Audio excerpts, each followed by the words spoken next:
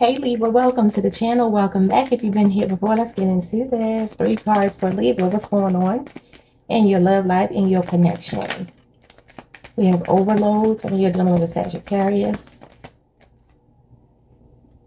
We have blind. Some of you are dealing with another Libra. And then we have compromise.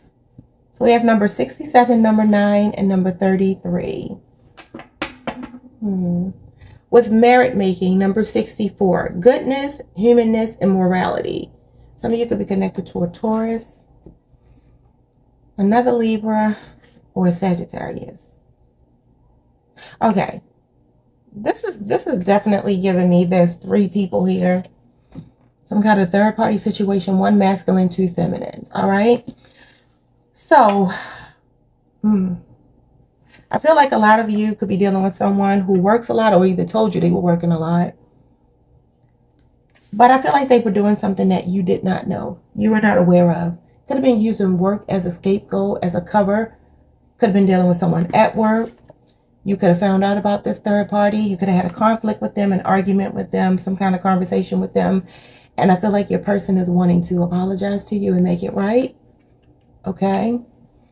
Let's get into this. Why do we have these cards? Show me overload. Overload is like the 10 of Wands, which talks about a burden, stress, being burned out, getting to your wits' end, feeling taken for granted. So these are all of the things that could be going on. You could feel like you were carrying the weight in the relationship. Or like I said, this person was acting like they were working a lot. Or maybe they were. And they still made time for someone else. Yeah, look at this. You are definitely in a commitment with this person. Taurus, and then we have Ace of Swords, Libra, Aquarius, Gemini. Some of you found out this person was married. You found out you might have been the person they were cheating with. You could have been the third party, Libra. Someone's in a commitment, and something has come out. Some kind of clarity, some kind of aha moment. Somebody could have been overloaded because they were trying to maintain 2 relationships. I feel like somebody was using work as a scapegoat. Show me blind. So you didn't see this coming, but you got clarity now. Ace of Wands in reverse. Some of you were dealing with someone promiscuous, a Leo, Aries, or Sagittarius. Look at this. You cannot make it up. Sex. This person's addicted to sex. Some of you didn't know this. A Capricorn, Leo, Aries, or Sagittarius. The devil is all about the 7 deadly sins. Toxicity, dysfunction, selfishness. It could even be abuse. It could be just not caring about how they make you feel. Everything is about them. This is a person chained and tied and bound to the devil in some capacity. It could be materialistic. It could be anything. Literally anything. Anything toxic or dysfunctional. And it's coming out with the Ace of Wands in reverse. So a lot of you... I don't think you have any desire for this person anymore because of what they did to you. Some of you got turned off. But this person has been... Y'all have had a connection where the fire, the flame was really hot and then it burns out quickly. Show me compromise. So they want to reconcile with you. Some of you, this could be a Cancer. Wheel of Fortune, Leo, Scorpio, Aquarius, Taurus. Or this has been an emotional roller coaster for you. And then we got the Page of Wands. Yeah, they're about to communicate about reconciling with you. I feel like quickly they're coming to reconcile, to come in and reconcile with you. They want to turn things around in the positive now.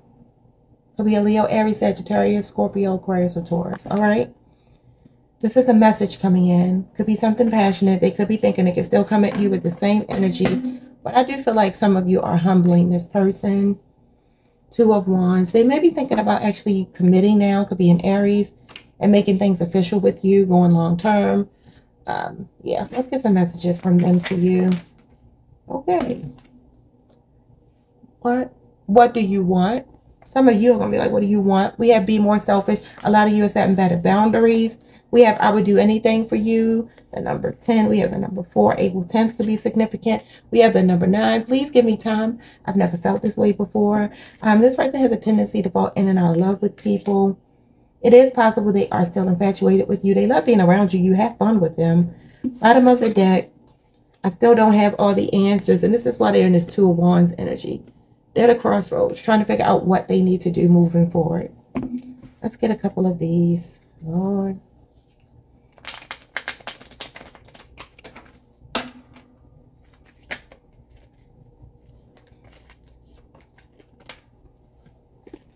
Three cards for Libra, Spirit.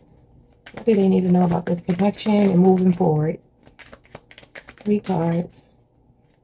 Oh, the Three of Swords. Some of you, they cheated online. Look at this heartbreak and some kind of message online. Could have found out through social media that they were cheating. Could be another Libra, or this is just your energy. King of Swords, yeah. It's time for y'all to be head over heart. With your own energy and strength. Hold back. Oh, I can't show this card. A lot of them were into some kind of weird sex thing. Because look at what she's doing. I don't even know. Yeah, some of you have a family with this person. Could be married. This is Pisces energy. We got Leo, Libra, Aquarius, Gemini. But look at the problem here. This is what you were blind to. You were blind to the fact that they were carrying on other sexual relationships, right? Because they have some kind of addiction. And then look what we have this person doing. It's a woman spanking a man. I'm going to cover his butt. But look at what she's doing to him. This person was into some kind of freaky stuff and you found out. You saw it. You got clarity. We started with the Ace of Swords.